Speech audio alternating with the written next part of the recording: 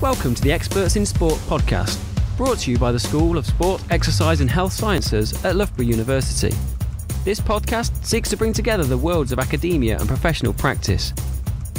If you're interested in the latest research and trends in sport and want to hear from experts from around the world, then subscribe now, because this is the podcast for you.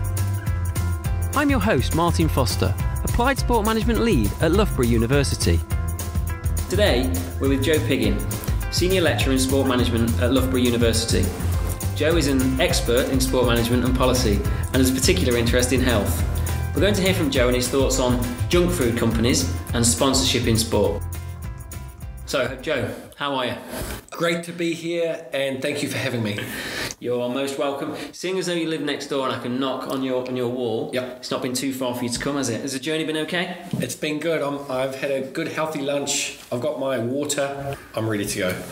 Okay, so as we've said, we're going to be talking about junk food companies and sponsorship. First of all, what made you so passionate about getting into this in terms of research? Yeah, I've played sport for many years. I've backed off the competitive stuff recently, but in my younger days I competed a lot, and as a result I consumed a lot as well. And through my work, which is about sport policy, sport management, it got me thinking, well, what are the effects of the sport industry on the consumers who are fans of it, who participate? And it got me thinking, what is the effect particularly of the brands and the companies who we are told make sport happen? That's a good point, actually. So in terms of these companies we talk about who make sport happen, and we're suggesting the money that they put into sport is helping generate things move forward. The money is certainly influential in creating the structures which we currently have. If the money wasn't there, there would be different structures. But yeah, certainly the often enormous financial input that these sponsors, junk food sponsors, put into sport, it does have an effect. Okay, so you mentioned junk food. So can we just define what we're saying junk food is? Yeah, so the term junk food is quite a colloquial term, and a lot of people have a general understanding about what it is, but my perspective is it's food that we really should not be eating. It's food we should avoid. And I'll give you a couple of brief examples. In Brazil, the Ministry of Health says that people should not eat any ultra-processed food. So ultra-processed food is something which has been produced, created through a series of industrialization processes where its final state doesn't resemble anything which could have been a natural food. So there's things added to it and things taken out in the manufacturing process? Very much. It's a combination of additives and extracted elements from it. Yeah. Any examples of specific foods that you personally avoid and people should avoid with that? We are told, aren't we, that we should have a balanced diet. A lot of people believe that. Now, a lot of companies sell us that idea that our diet should be balanced, as if we can eat anything in moderation. Now, that's a powerful idea, because that suggests, go on, eat our products. They're okay for you as long as you don't eat too much. Now, that idea is powerful because I would say that, I would agree with the Brazilian Ministry of Health, which says you should not be eating some foods. It's better for you if you avoid that food. It's better for your wallet if you avoid that food. And it's better for society if you avoid particular junk foods.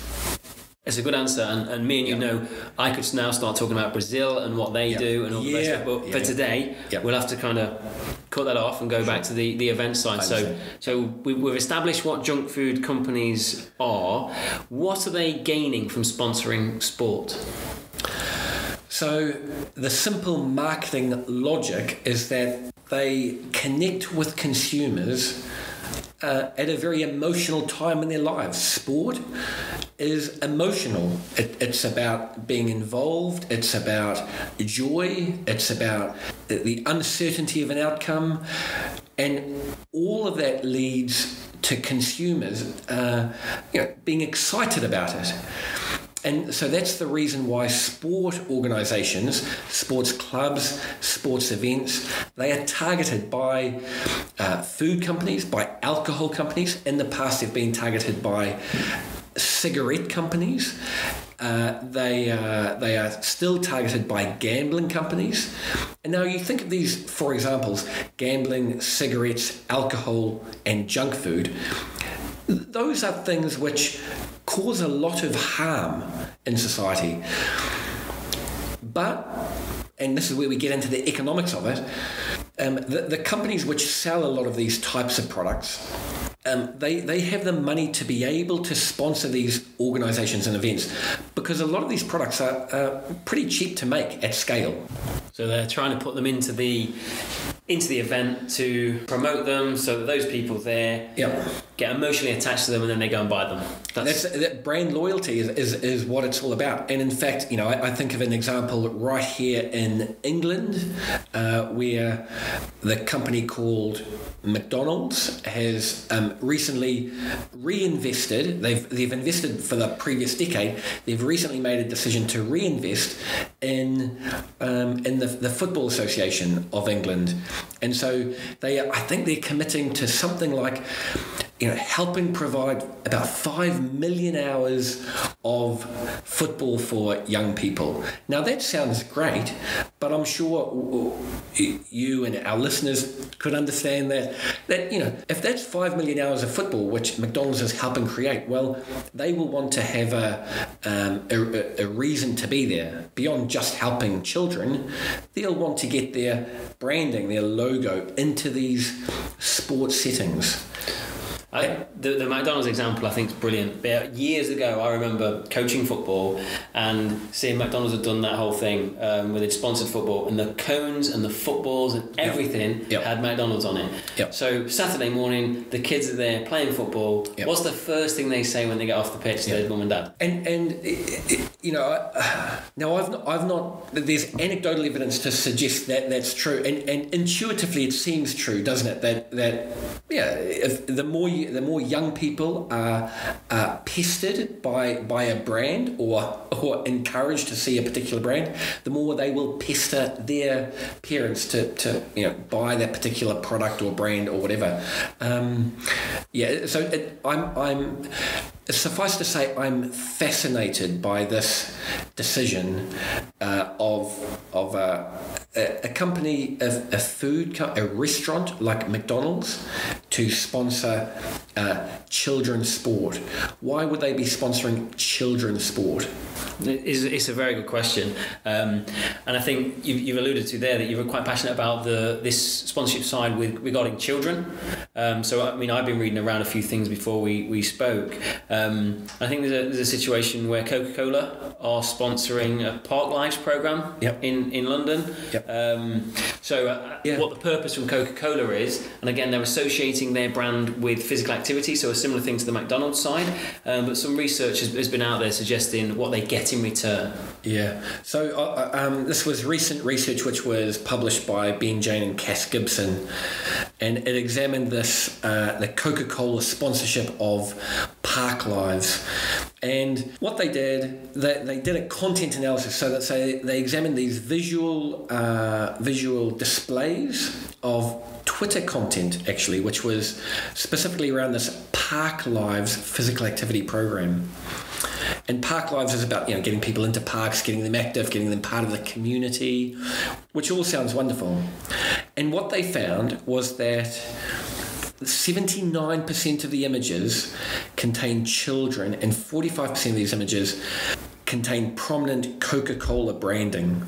So Coca-Cola sponsors the program, but Coca-Cola is it's an interesting situation, because a lot of these companies make voluntary commitments not to target children in their advertising. Now, in this case, the researchers found that that there was clearly a connection between the Coca-Cola branding and the use of images of children playing and participating. So So these companies are really trying their best, I would say, and maybe the outcomes aren't always the best for the communities, depending on the case study. But there are ways that these companies, the methods that they have to target children and to get their attention. So what I read is that one of the ways to try and reduce this is that these companies are self-regulating, targeting children. How does that work? How do these companies who are, we know, actively targeting children, how do they all self-regulate not doing it? Yeah. Clearly, they're still doing it. Self-regulation sounds wonderful, doesn't it? As if the company is saying, look, I'll be a good corporate citizen, I'll be responsible. But any corporation, and perhaps I should have mentioned this earlier, any corporation is trying to make money. And a great way to make money is to develop loyal customers. And if we develop connections with customers when they're young, the logic is they will be brand loyal for hopefully their life. And so in terms of self-regulation or voluntary regulation, what some of these companies say is, oh look, we won't knowingly target young people or children under, different companies have various ages. Maybe it's 12, maybe it's 16 years old. So they won't knowingly target their products at these children. But what they will do is promote a community event where children are going to attend. So they're actually perceived as promoting the community, promoting physical activity, which is what they are doing.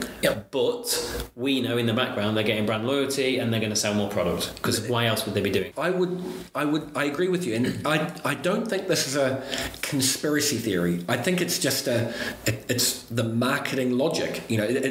I don't think you need to be a conspiracy theorist to say, this is their secret plan they've got going. It's out there, I would say, in black and white, or in this case it's red and white.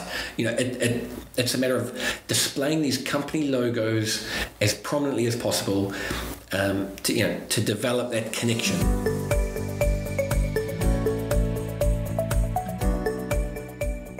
You're talking about drinks there. I know we've had conversations before about sports drinks in particular.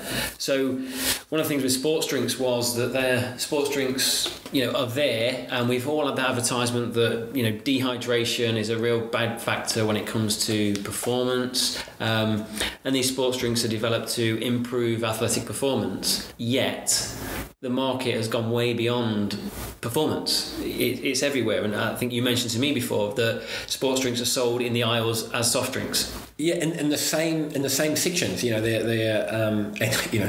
What does that say about who your neighbours are on the supermarket shelf? You've got high sugar drinks next to high sugar sports drinks often.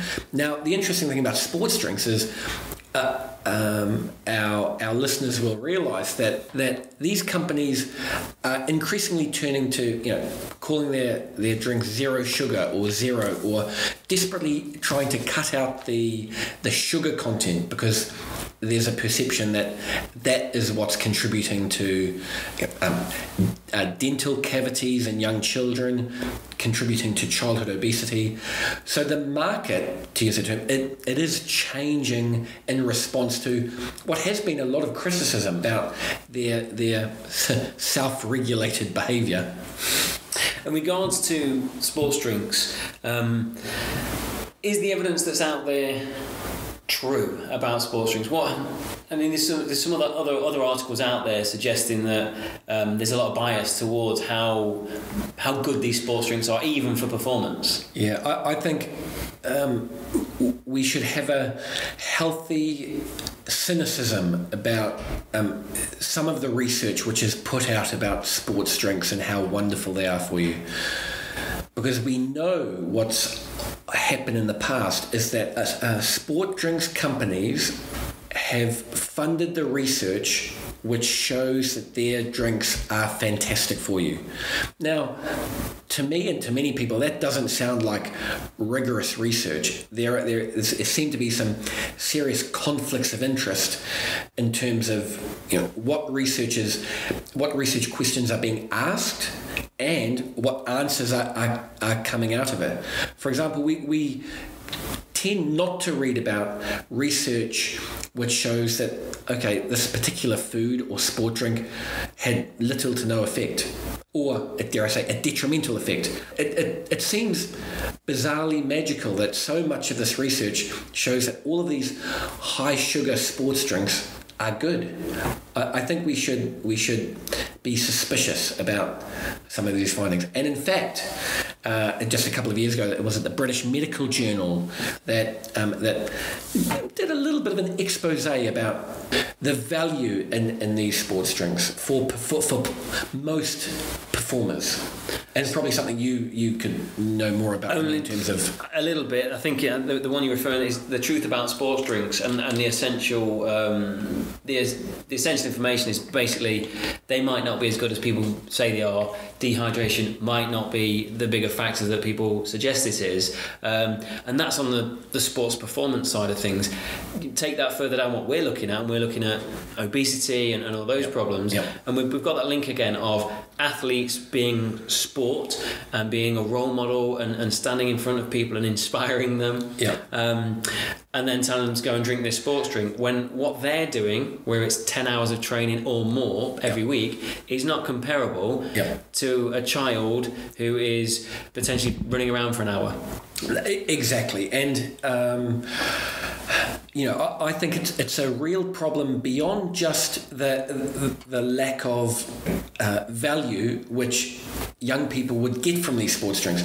It's also about the cost to them and their parents. I mean, each one of these drinks, it can cost what, £1.50, £2, maybe more sometimes. So there's actually, there are specific costs, financial costs to consuming the stuff. There's also potential for serious dental costs as well.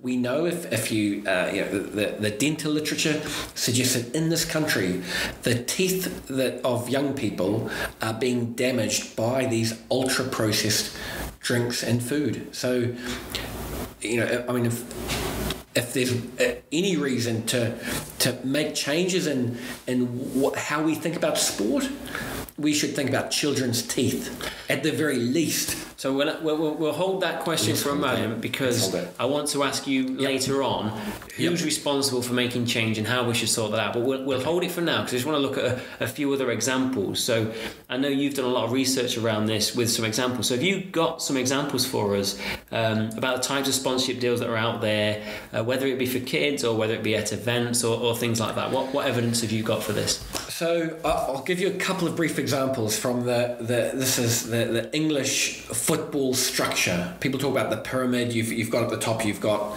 FIFA, which is a transnational body, all the way down to local sports clubs.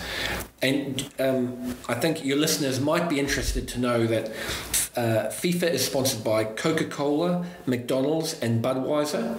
The Football Association in England is sponsored by Walker's Crisps, Big Cola, Lucozade, Mars, McDonald's as well. The Premier League is sponsored by Coca-Cola, Cadbury, the chocolate company. The English Football League is sponsored by Carabao Energy Drink and Iron Brew.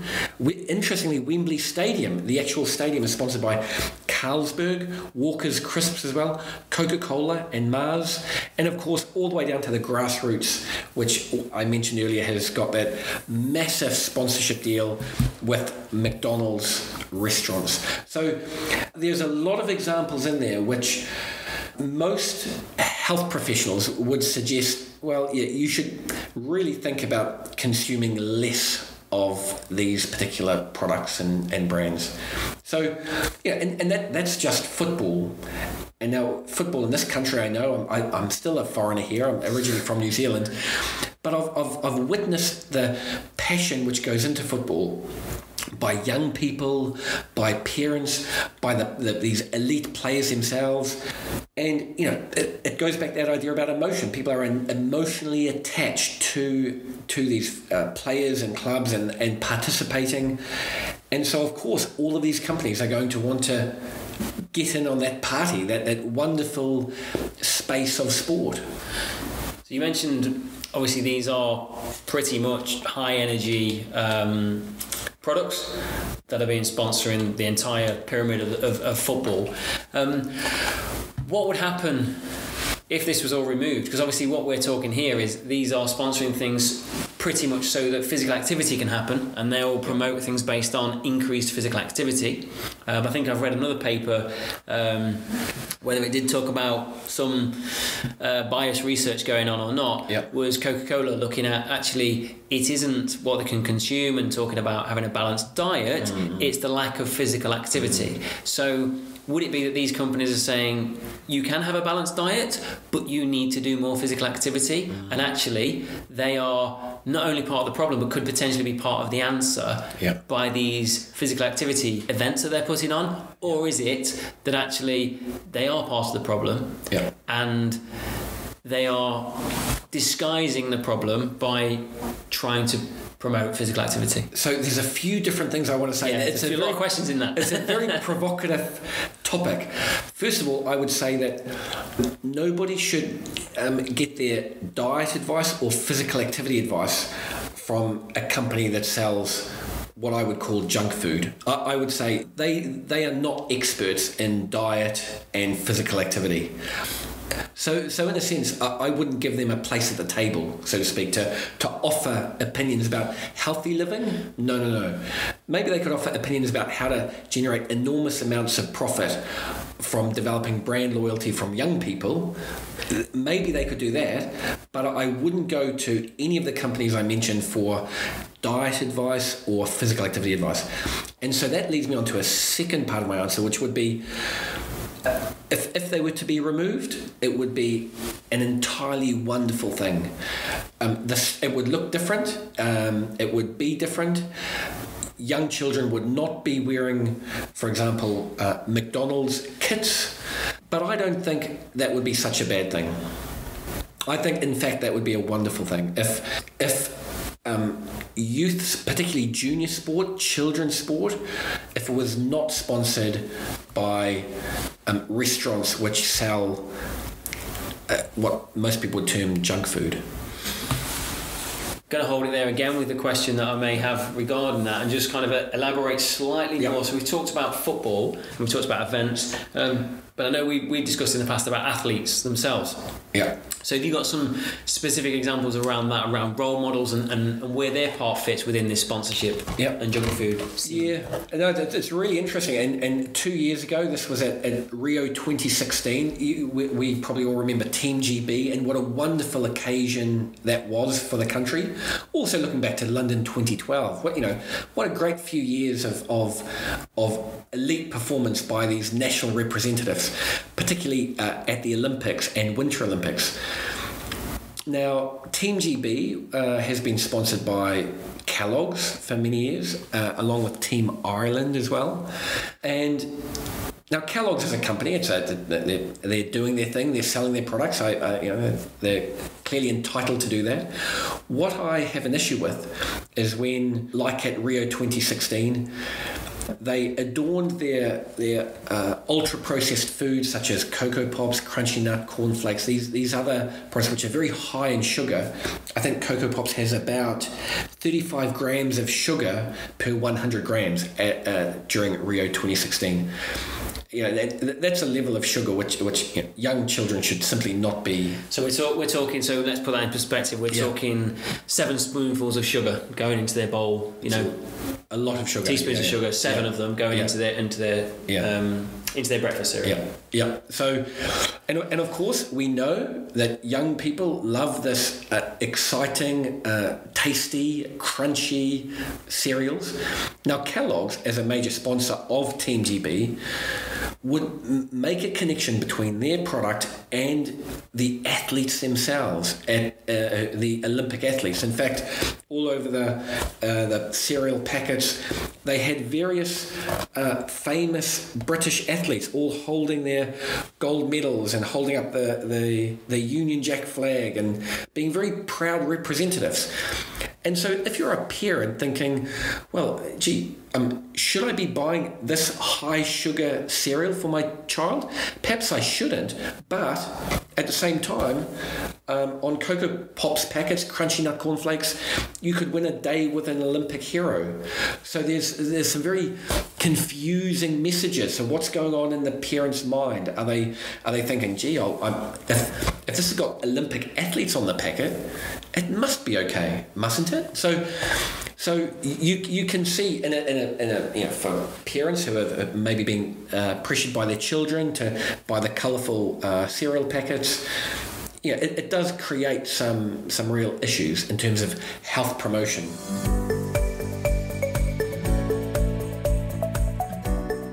I think all of what you've kind of put across is quite clear that there's a confused message, and I think that as a producer of any of these products, they would like to be part of that promotion of sport and health, so they're going to attach their brand to sport and health, and it looks like sport has allowed that to happen, and have taken on money to promote their physical activity or their activities, or to buy new players, or whatever level it may be. Yep. They've done it. Now, it comes to the question that I've kind of been putting off, that who should take responsibility for not allowing this to happen? If we are perceiving and we're trying to put evidence for that this is a problem, it is heavily linked to obesity and what we're suggesting. So who should stop this happening? So two of the most powerful sports brands which I just mentioned in this country are, of course, the English FA, the Football Association, the Premier League, and of course Team GB, which organises the Olympic athletes and helps them. So people in those organisations are under pressure for financial resources, like so many sports organisations. If any company, whether it's a car company or an insurance company or a junk food company, if any of those companies go to them with an offer, saying, look, we'll sponsor your organisation if you give us access to your target market, to your markets, that would be a very difficult position to say, thanks, but no thanks. So I don't. I do feel very sorry for these marketing managers, these leaders of these organisations who are under pressure to take money from McDonald's, Mars, Coca-Cola, Cadbury, and some of this money is very lucrative. The sponsorship deals, they are agreed to for a reason, because there's significant money behind it. So if we're saying the pressure is too much on some of these clubs to turn down, are we then saying that it should be the government who steps in and puts something in place? Yeah, so one, I say radical solution to part of this, even though it's not so radical really, is that, well, actually some of these companies could pay more tax. And so by taxing these companies more, that money could go to the government, and the government could distribute that to the various national governing bodies for sport. So there's a variety of different ways of funding sport. And for me, personally, I think that there are various health crises in this country and around the world, and they are so significant that maybe some radical change is actually needed, and where sports organisations should start saying either thanks but no thanks, or they should be pressuring the government to make changes to the taxation system. A lot of people don't like to talk about tax because they don't understand it. They're not accountants necessarily, especially at a national level. But tax money is used for health promotion. So there are ways of reorganising where the money goes. So, for example, instead of a restaurant chain giving a lot of money to a football association, maybe the restaurant chain could pay more tax, and it could be redistributed by the government. Does sound like quite a radical solution, but it may work. What about the athletes themselves? Could they have any impact upon this? Yeah, they should start saying no to sponsorship deals from these companies. I mean, I appreciate they're conflicted, but a lot of these elite athletes, professional athletes, like to call themselves role models as if they're inspiring young people. Well, I would say if you're going to inspire young people, why don't you say no to what are clearly unhealthy products? There's potential, for this, but it takes a lot of willpower from the athletes involved, because these athletes, I understand a lot of them are struggling for funding, particularly these sort of passionate amateur athletes who go to the Olympic Games and aren't necessarily on large incomes. Look, to go back to the football example, where some of these athletes are on extremely large incomes, for example, even playing for the English national team, I've seen photos of some of them recently adorning marketing material for Mars. So, I think that doesn't sound right. Especially when these athletes are often adored by people on very low income families, people living in areas of low socioeconomic status, and who look to role models. And what do they see? They see these national superstars holding up a Mars bar. And I think that could change, couldn't it? It'd be interesting, actually. I was just going to say to look at the legal side of that, and we could speak to other colleagues about that. But regarding if the FA is sponsored by Mars and they're sponsoring them to get access to these athletes, what would be the implications if athletes said no? I'm not doing that, and are the athletes paid additionally to go and stand in that photo? It'd be interesting to find out that kind of information. It'd be interesting to know how much these athletes know about the impact that this is having. So that'll be some interesting education to the athletes, education at all levels. I think is the only way we can really start to try and make any changes to this. I think education, don't get me wrong, I think education is important and helping people understand the serious detrimental effects of this. And that is one aspect of a multifaceted solution. I would say too that change the taxation system, change the incentives for sponsorship. You mentioned changing, and I'm slightly going off piste with this because it's something that I wanted to get into this chat. There was some other research, in fact it was research from yourself, talking about 2016 and what food is available when you go to these mega events. So I know a lot of your research is on mega events. It's not just mega events, it's a lot of events, and this is a pet hate of mine. I go to Nottingham Forest and I go and watch football there, and whenever you go to any of these football stadiums, all you can eat is burgers and pies and alcohol and sweets and these kind of things. I'm sure there are examples where there's healthier stadiums, but I haven't seen this change in years, and this has been going on for a while. So, you tell us a little bit about your research, what you found in 2016, but then also talk about how we could potentially change this. So in 2016, we conducted research at the Euro 2016 football championships, which people might remember was in France. And we also conducted research at the Rio Olympic Games to look at what happens at events for spectators. And it's as you say, and as many people could imagine, the food on offer at both of those events was incredibly ultra processed, very limited choice, and most people would say it was unhealthy food, that you shouldn't, that is not food, is not good for health. Now, what's interesting about both of those events, Euro 2016 and Rio 2016, they both made commitments to promote healthy food. So they actually put together strategy documents and policy statements claiming that they would offer a healthy range of food.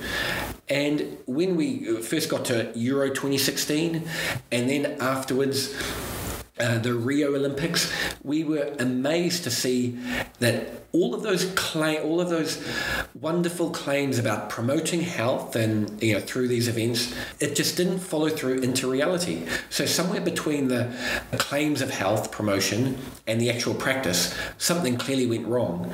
And our suspicion is what went wrong was the profit motive. If you capture a large number of people and you have them pretty much caged into your event for either 3 hours, maybe for a football game, or a whole day at the Olympics, you could serve them a range of only ultra processed food, and they would have to put up with it, in the same way that customers at football clubs, Nottingham Forest, Queen's Park Rangers as well. A quick shout out to all the Rs fans. At these stadiums, you are a captive audience in a sense, aren't you? And you could argue, well, look, you just take your own food or don't eat at the stadium, but that's not always easy. It's almost part of the experience. It is part of the experience. Yeah, absolutely. To enjoy the food that's on offer. And I think there's a lot of change that is still needed at football clubs around this country. Yeah, I think to make it clear from my perspective, it's not that get rid of all ultra processed food, although I can see the benefits of that. People go there and want that, so I do think there should be some freedom of choice there, but at the moment there is no choice. You have to eat that, and I think some of these places should be saying, actually, we're going to offer an alternative as well. Now it might be the profit margins that's restricting that, I don't know, but it'd be interesting to see, or be interesting to try and work with the club to make those changes and see if we could actually show that those profit margins don't get hit. Yeah, I think gone are the days where healthy food is the bland food. I think people realise now that healthy food can be incredibly delicious and nutritious. So, I think the tide is turning away from people accepting this, low quality, low in nutrients, quite costly junk food at various events. So, I think the time for change is coming for that domain, that area as well. I totally agree. I really think that if somebody did step up and say, right, we're going to offer 100% healthy food at our stadiums, I think, like you said, they've got a captive audience, so people would eat it and actually might realise that it doesn't taste like cardboard and it is actually nicer. That's it. I remember, when I probably made more of a conscious decision to start eating healthily, when you eat some of those more processed foods, which inevitably does happen still, you realise how bad they are. And it'd be interesting for clubs to take that on board.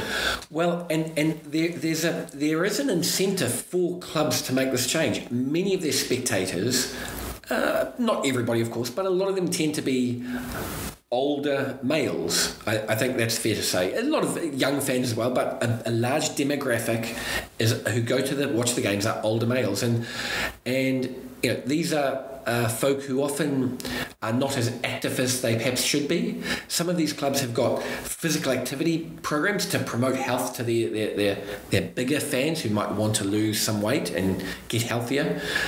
And so it feels like only half the equation is happening. These clubs are encouraging these older fans to train at the stadium, these particular program days, and yet they're still serving quite unhealthy food. So half the battle is there, and half the battle is still to go. It's a good point, because I think, like you said, if clubs that they are trying to embrace this part of the community aspect of their roles, and if they are truly there for the community, then health should be very high up on the agenda. So it should be something that they start to look at. It'd be really interesting to see if anybody does kind of take the ball by the horns and make this happen. And it would be in their economic interest, because if they have their fans living longer, their fans will keep on coming to games for longer, so they'll have a bigger fan base. So everybody wins. Everybody wins.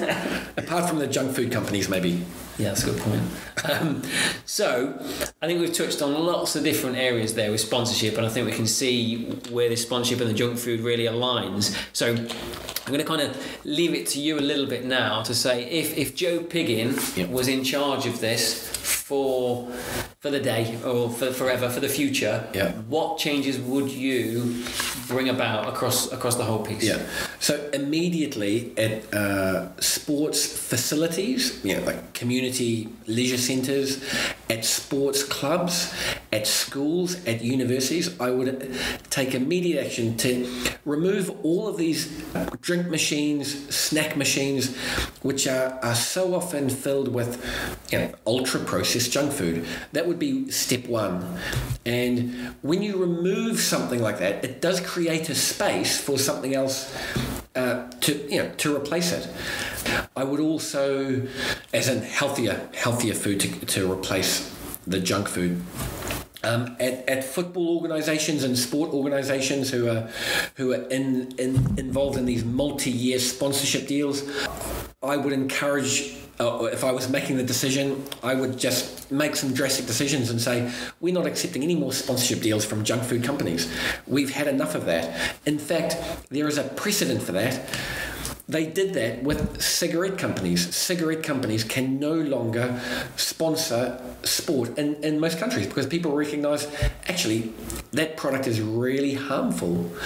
And so people are recognising more and more that consuming these ultra-processed junk foods is harmful. There's really inspirational kind of changes that could be made. I think the flavour of the whole thing really points to sport as a whole to step up and to say, you know what, we have a healthy product, and to stop allowing these unhealthy products to try and piggyback on our name and try and generate health from what we do, and for them to push back a bit. I think a lot of people said when cigarettes and smoking couldn't sponsor that, everything would collapse, we'd have no money anymore. It didn't happen. That's it. So a lot of scaremongering about making changes, and change can be scary and difficult, but if changes are being made for the sake of the health of young people, including their teeth and their overall health and their wallets as well, eating healthy can be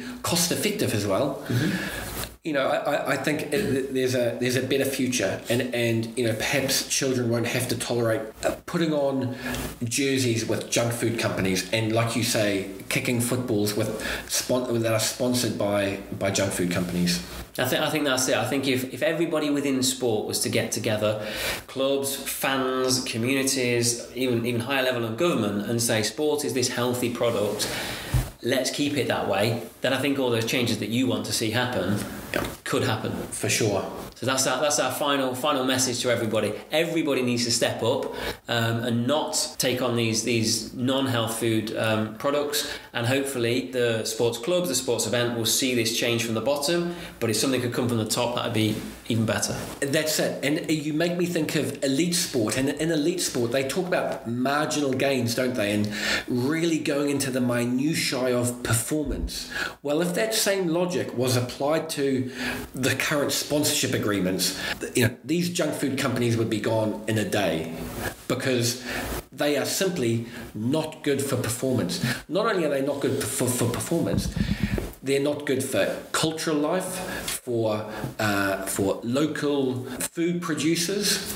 I think there's a lot of change to make. Definitely. Joe, I think we will call it a day there, because I know me and you could talk about this subject forever and ever. So I just want to leave it to say thanks. If our listeners would like to contact you about things, it's okay to get in touch via Twitter. Do that. That's the way to do it. And that's Joe Piggin PhD is your hashtag for Twitter? Exactly. Perfect. Thank you, Martin. It was great to be here. Thank you very much. See you soon. If you want to get in touch and let us know any subject areas or experts that you'd be keen to listen to, then contact me, Martin Foster, on m.foster@loughborough.ac.uk or tweet me at martinfoster82. Bye for now. We'll see you next time.